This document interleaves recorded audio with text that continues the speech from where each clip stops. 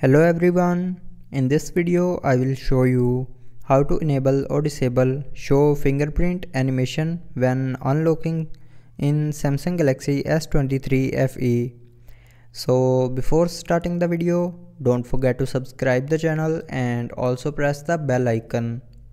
So first of all, open settings. Now in settings, scroll down and here click on security and privacy.